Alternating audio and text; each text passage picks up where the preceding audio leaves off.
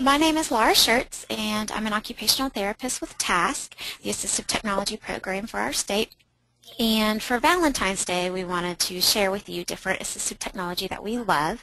And one of the ATs that I like using is the PowerLink.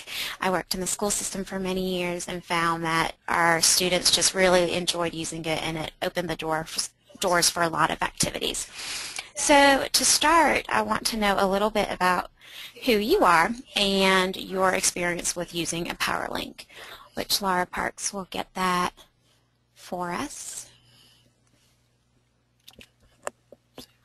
So you can read the results. So we have a teacher, a therapist, and other. Oh, I can't read the results. Okay. So we have a teacher, therapist, and other. Who's our other? Just out of curiosity. Just type in the question. Okay. They want to just type in the question. Oh, perfect. Now I can see.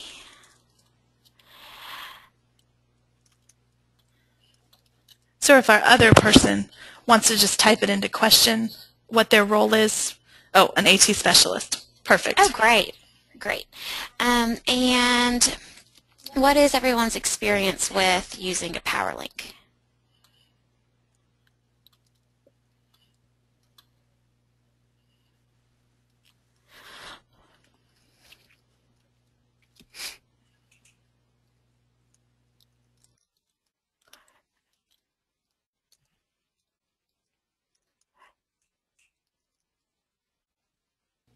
You can select more than just one. Okay.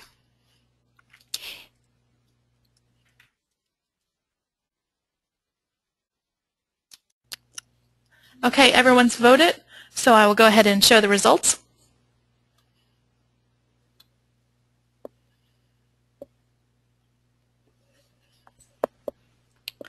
So, as you can see, seems to be a pretty good spread. 67% of you has said you've used switches with toys, used switches with communication devices, used switches with computers, used switches with iPads, and used switches with PowerLinks. So we have a pretty good audience as far as knowledge, so some of this may be review, but hopefully you'll learn some new tricks with using the PowerLink.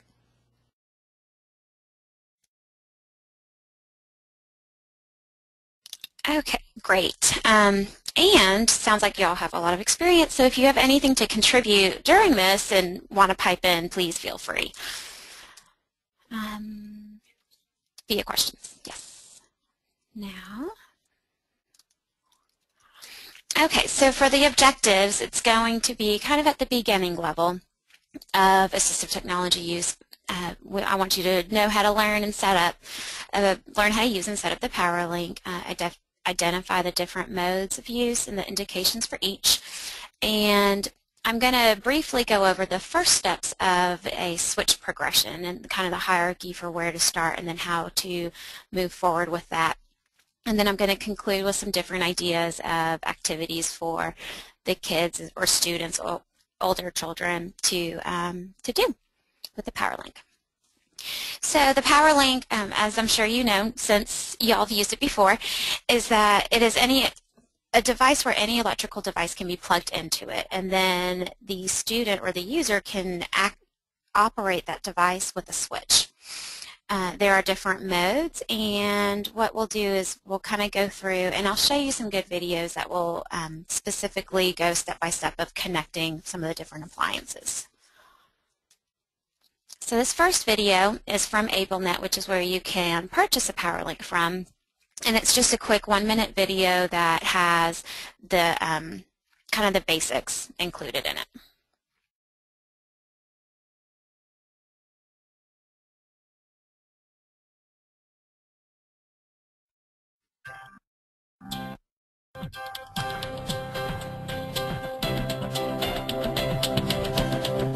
Hi, my name is Jason Boyvich from AbleNet, and I'd like to introduce you to PowerLink 4. Now, for many of you who've had experience with previous versions of the PowerLink, I think you're going to be pleasantly surprised with the new model. The PowerLink 4 control unit allows switch users to control up to 2 electrical appliances independently with single switches. The new design has a simple and intuitive user interface, allowing easy setup and some powerful new features. Now, 6 unique modes of control allow you to define exactly how and for how long the appliances are turned on. The new count mode allows easy and precise data collection. The new 2-switch mode allows for collaborative action for safety or cooperative play. The onboard display allows you to set exactly how many minutes or seconds of control you need.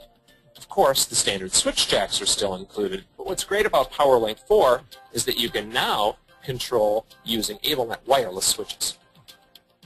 Now, for more information or detailed specifications on PowerLink 4, please visit ablenetinc.com.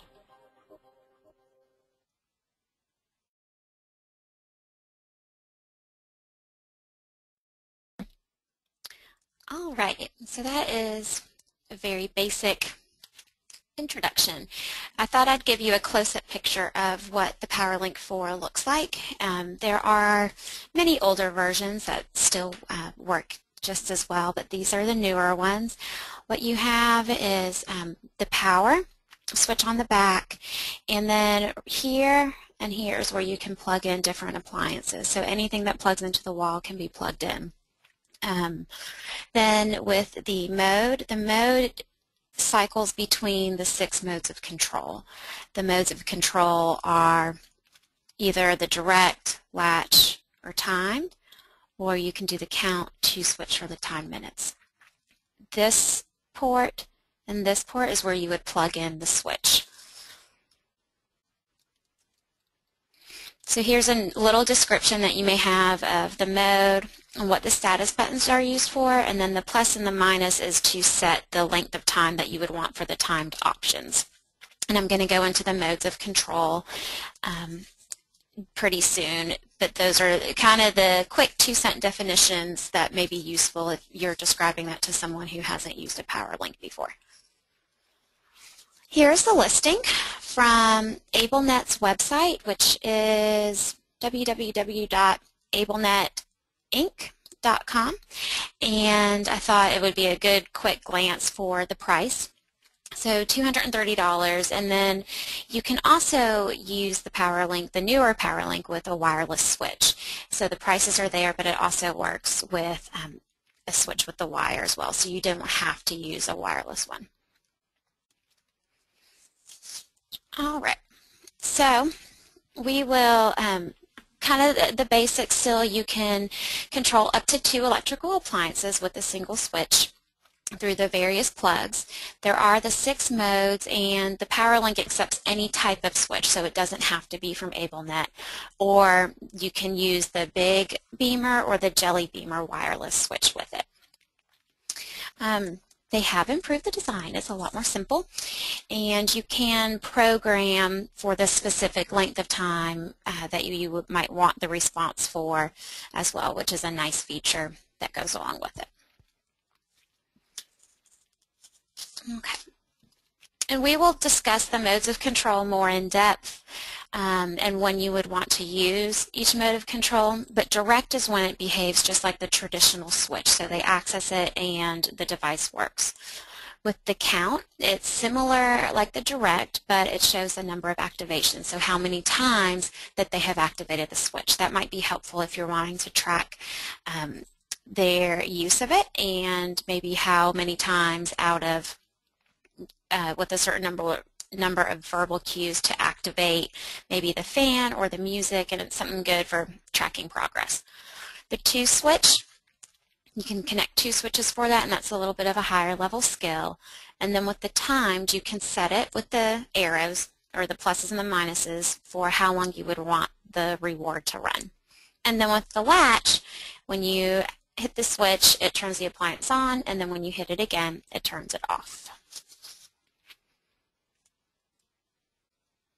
Okay, this video is from our AT friends in Missouri, and I selected this video to show you a good way of plugging it in and setting it up. This may also be a good video to share with parents if they have the PowerLink on loan and would like to use it at home. Sometimes all the different cables and wirings can get confusing, so I thought that this was a pretty good, clear demonstration. He will show direct mode, timed mode, and a latch mode. And this video is about 2 minutes.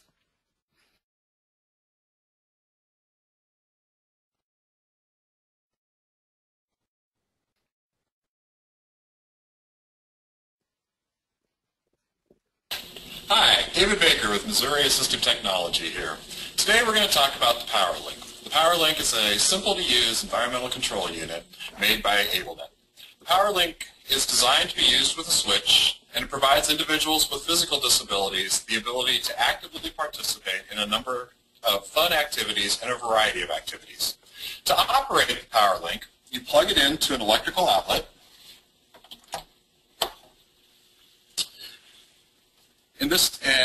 Then you can plug in virtually any electrical device. In this case, we'll use a lamp.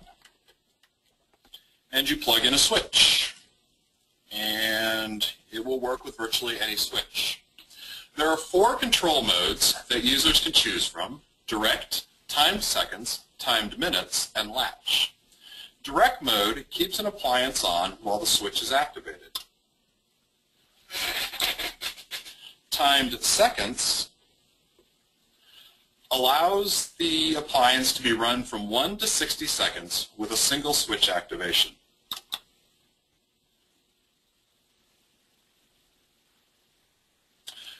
Timed minutes allows the appliance to be run from 1 to 60 minutes with a single switch activation. And latch allows, via one activation, the appliance to be turned on, and with a second activation, the appliance to be turned off. The PowerLink has an unlimited number of opportunities to enhance a person's ability to control their environment and actively participate in things in the classroom, at home, and in even an employment situation. The PowerLink, as we said earlier, is a simple-to-use environmental control unit made by the AbleNet company, and it costs approximately $230.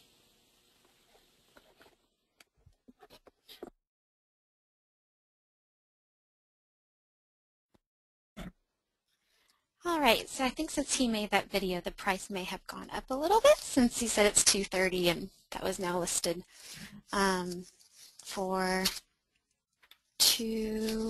$300, I think it was.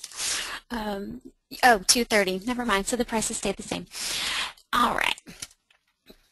So this is a fantastic resource, and we're going to be talking about the top part of it. This is from Inclusive Technologies, and you can access this from their website. If you Google Switch Progression Roadmap, it'll come up, and it's a free download. It's a nice handbook that has a lot of different information on teaching students or other persons how to use a switch.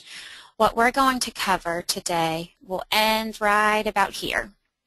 So before going to the 2 switch use, and we will kind of discuss, not all of it will be with the PowerLink, but I will discuss strategies for using the PowerLink in most of those instances.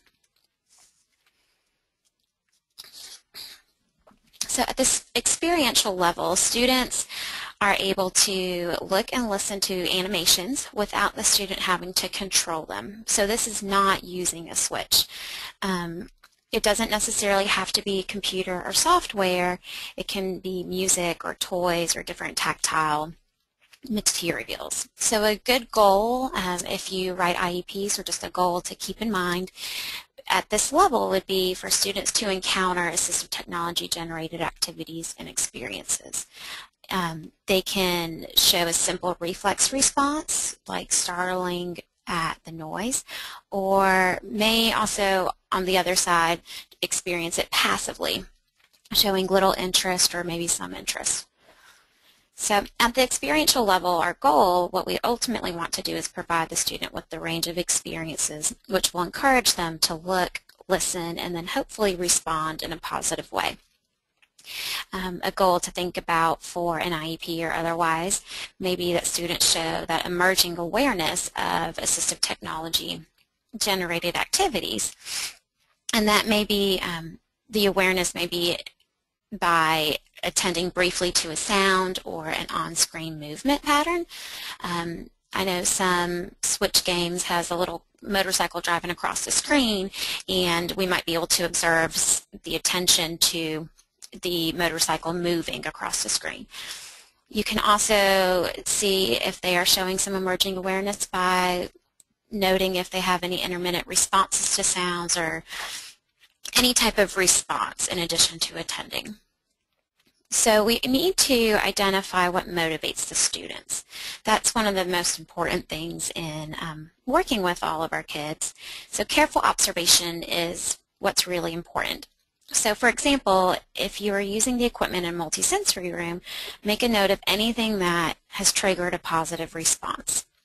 So we want to look at if they begin to respond consistently to activities, and that can be by briefly tracking those objects moving in a horizontal or vertical plane and showing consistent interest then and reacting and showing a consistent positive response to familiar images or sounds.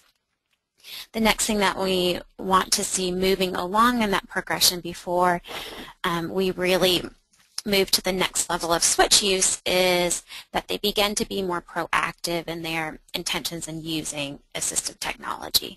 So they may tolerate or participate in the shared exploration of the switch. They may reach out toward that switch or independently explore the switch, different tactile surfaces as well. So moving along the switch progression, from experiential learning, we go to the make something happen part of the map. And to progress from the experiential learning, our students need to develop an understanding of cause and effect. And by cause and effect, we simply mean that it helps the child understand that they're able to extend influence and control over their immediate environment, and that an action on their part can cause a response either from other people or objects around them. This is the foundation stone for all future learning. Because how can a child understand their place in the world and in the school environment and the day if they don't know that they can actually have influence upon it? So the hard thing is that cause and effect is not something that can be taught directly. Rather, the students have to develop their understanding through experiencing it through a range of different contexts. So this is difficult, but the more exposure that they can have with it and the more experience, then hopefully that understanding will continue to develop. For example, a baby throws the toy from the stroller or from the high chair and someone picks it up. And so they're having that cause and effect. Just like pressing a switch to make the Jack-in-the-Box pop open, that they're learning that they can do something to make something happen. So the switch use is very powerful for our students with different motor abilities, and because it gives them the way of a simple interaction as opposed to more advanced manipulation to create something to happen. But it's important to remember that for students with severe motor disabilities or difficulties, that switches may be the only way that they can interact with their environment. So we want to make sure that we can find a switch that they are able to use. So when we are looking at different switches, we need to make sure that the student is positioned comfortably and is fully supported. We don't want them to have to worry about trunk control or neck control and head control when they're also trying to think about the activation of the switch. We need to consider if the target area of the switch is big enough for the student to touch. So a small jelly bean switch may not be large enough for someone who has different movement patterns. We also want to consider visual needs if the student can see the switch against the background, whether it's the background of the table or the coloring of their tray. And we really want to think about their strength, if they can apply enough pressure to the switch to activate it, or if they can sustain that pressure to keep it activated. And there are a wide range of switches available, so depending on what motor ability they have, we have many, many options to try to get something that may work. An accurate assessment will be required to identify reliable, consistent, and repeatable movement that the child will be able to make from their typical seating position. So we need to consider their medical issues, including the course of their possible medical issue and the prognosis of that, and maybe things like skin conditions which could affect their movement and the positioning. We also want to look at their physical functioning, so which movements are voluntary and involuntary, their range of motion, how accurate is their range of motion, how quickly can the movement be made, and then how much pressure can be applied and how it can be sustained. We want to consider sensory impairments that may affect the use, so visual difficulties, a hearing impairment, some tactile sensitivities. And if there are any known perceptual problems to consider, like hand-eye coordination, tracking difficulties as well. So correctly identifying that reliable, repeatable, and consistent movement, and then selecting and positioning an appropriate switch to match that movement are critical factors to consider for success in using a switch. With all these levels, it's important to focus the student's attention on the activity that results from the switch rather than on the switch itself. I'm sure we've all been guilty of, I know myself included, when working with a student saying, press the switch. What we want to do is just remember the simple rule of telling them what the action is that will be resulting from the switch activation.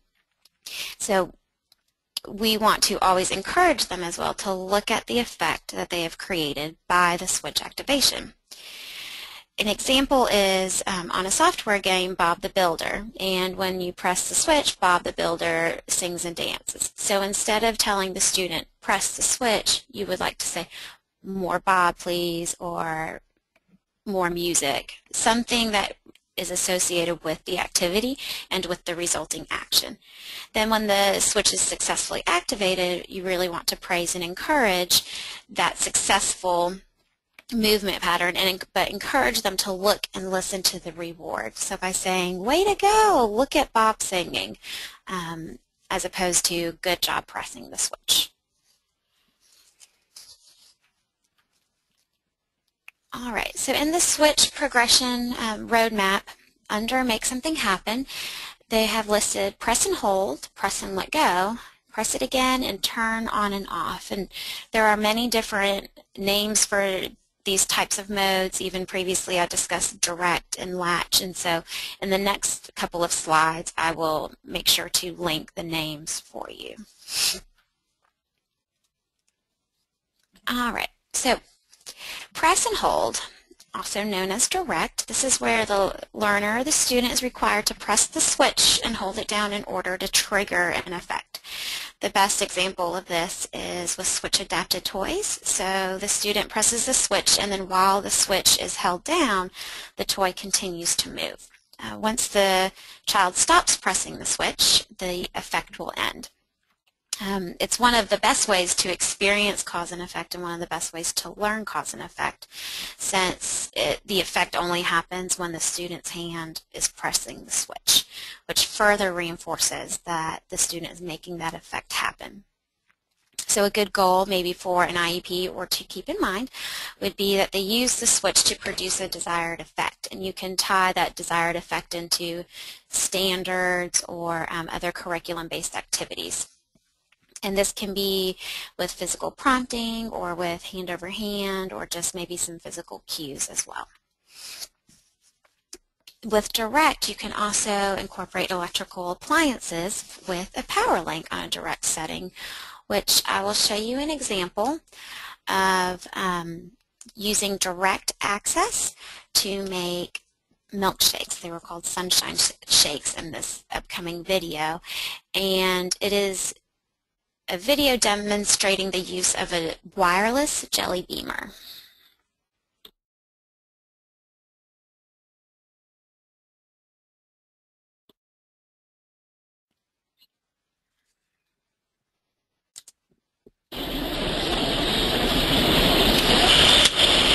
As all of us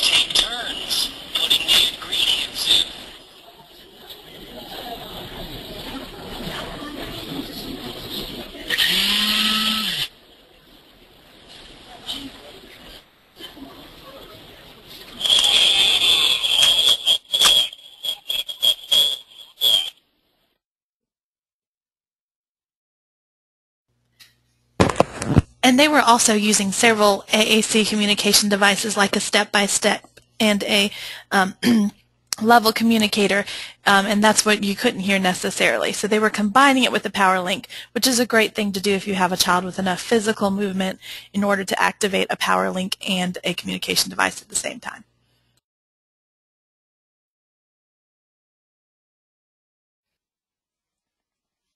Okay, and our next video is quite an interesting setup. It can be an inspiration for y'all looking at for different activities maybe in the science area, but this is a setup of using a string switch to activate an electric drill which weeds the garden. So I had a hard time telling if this was a timed activation or direct activation. I couldn't really see if the guy was still pulling on the string while it was going. So it's a good example of how you could use both. You could set the timer for it to run for the length of time to pull the weed, or just do direct where you continuously activate.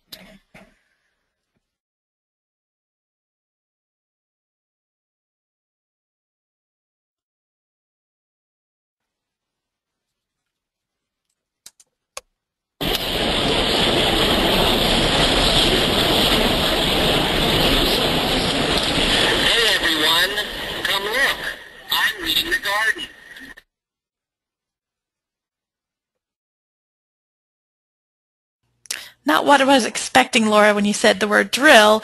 They kind of modified it slightly by putting a string on the drill bit.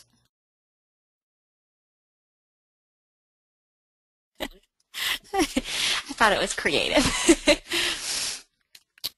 All right.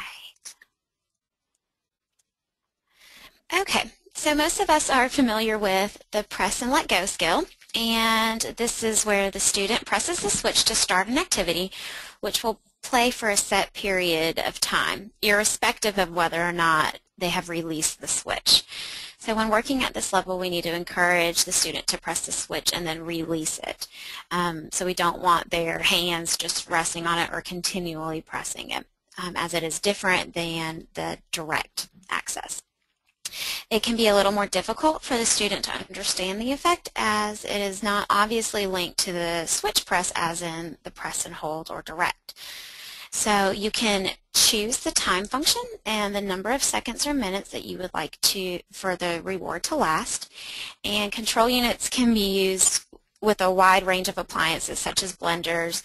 And that was the example of where I wasn't sure if it was a timed as in a press and let go, or if that was a direct from the video before.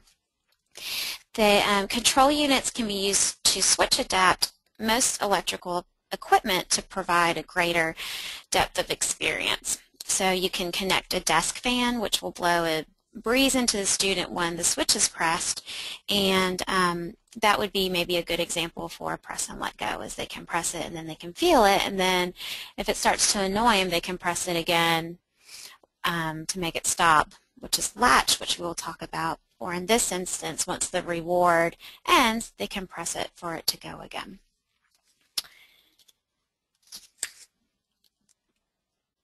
In this video, you will see Nicole, they said her name was, using a PowerLink with a wireless switch to turn on her lights in her room. This is an example of the press and let go, because she's able to activate it and then they stay on for a certain length of time. And then she would have to press it again for it to turn back on.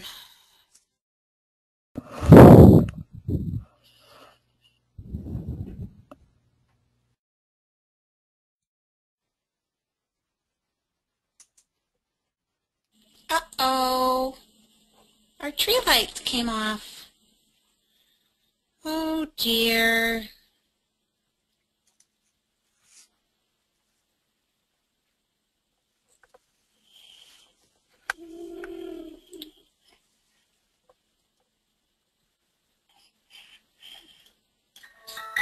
Yay, good job. That is awesome. Yeah, there they are. They're on. Yay, Nicole. Good job. Adam for our pillow switch.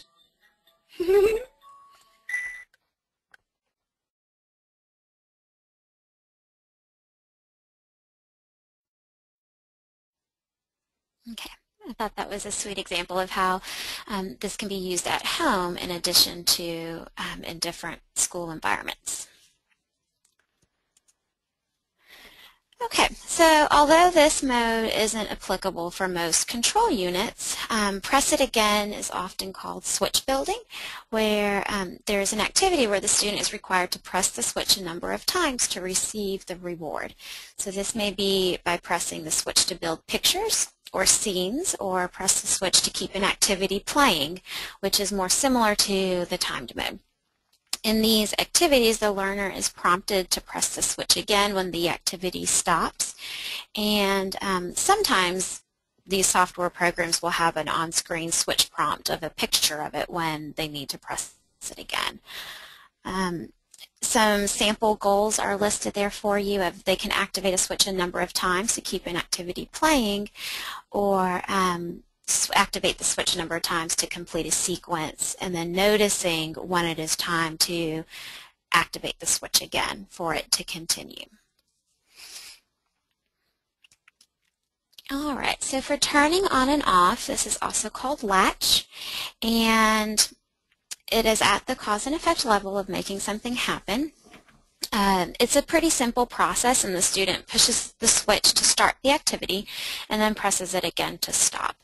A good goal for this in an IEP would be that they use the switch to complete simple tasks and sequences, and you can connect that with any type of standards-based activity that you want to do with them.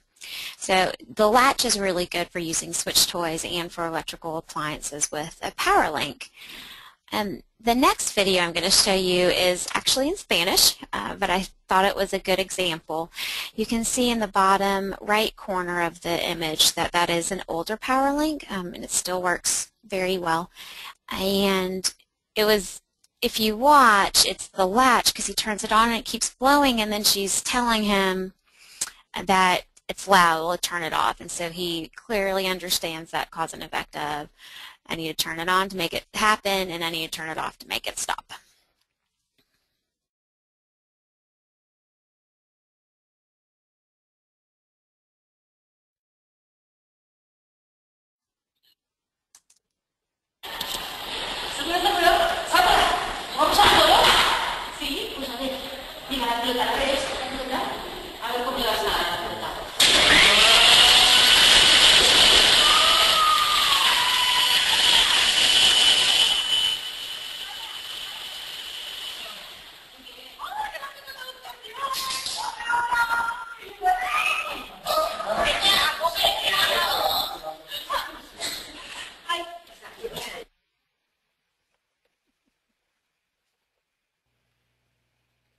I have to admit I never thought about using a leaf blower, but I love how that child was able to bowl with a simple switch, activated switch. How awesome.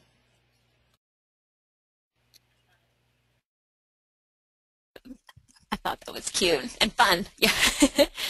All right, so the next video, I forgot to mention at the beginning of this that it is, I have it pretty heavily loaded with videos. I think it's fun to see some different examples.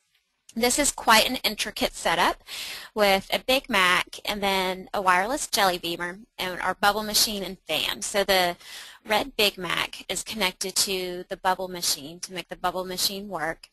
And then the yellow jelly beamer is connected to the fan to work wirelessly.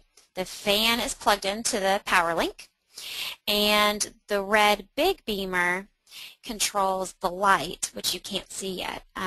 The light is plugged into the PowerLink as well. So see if we can follow all the different connections in this video. And one note too, it doesn't have to be that complicated. You could have just plugged in the fan to get the same effect.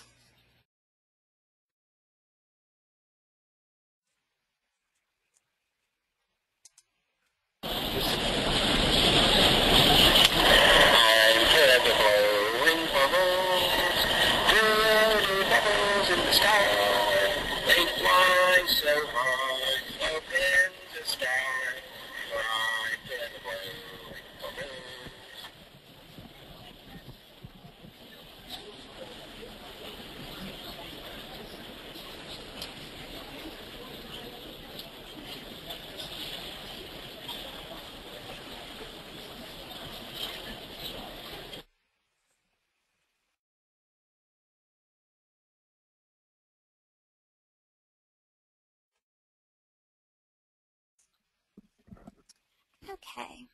I thought the music was fun with that as well. So next I wanted to share this with you, and this is a publication that's available online, and this is an interview, kind of a question and answer with a woman who's a special ed teacher in elementary school, and she's been working in the past 13 years in Texas. She primarily works with students with severe and multiple developmental cognitive disabilities, and the article is about how she loves the creative challenges and opportunities that have presented themselves. So the first example she was just talking about literacy activities. So starting in this one with reading Three Little Pigs, and then building houses with the students, and then incorporating a PowerLink and a hair dryer to make the houses be blown down, which is a lot of fun for the children to then act out the different stories. In her next example, she was discussing and went into a very elaborate description of how they created a restaurant, and they had some of the sixth grader typical peers come in, and part of the students' activities were to make orange juice with the blender. For some of the other cooking activities, she connected a can opener, an electric can opener, to the PowerLink so the students could open the cans. She attached a mixing bowl or a mixer to the PowerLink so she could have the students help mix ingredients as well as blending. So basically anything that works electrically, you are able to kind of plug it in and run with it. This is another publication online, and I thought there were some other really good ideas of how you might be able to use this with some of your students or at home. I love, when I worked in the school system, having jobs for my students to do, and a great one using a PowerLink would be connecting a shredder to it. So plug in the shredder into the PowerLink, and then they can activate the switch when it's ready for the paper to go through the shredder. You can also have kids and help them find a more meaningful way to participate in birthday celebrations. And some different ideas were helping to make the birthday cake with different cooking appliances. If at the party, different games with music, the child can control the music by starting and stopping it. And another idea, which I thought was great, and you have to be a little careful about it, would be connecting the fan to the PowerLink and then having the student access the switch to use the fan to blow out the candles. Then some good ideas for at home were connecting a PowerLink to either the radio or the lights or the fan, and giving that child or student some independence for control of their environment. Helping prepare foods, dinners, or snacks. And I thought a fun one was Christmas tree lights, especially around the holidays, letting the child turn them on and off for the family.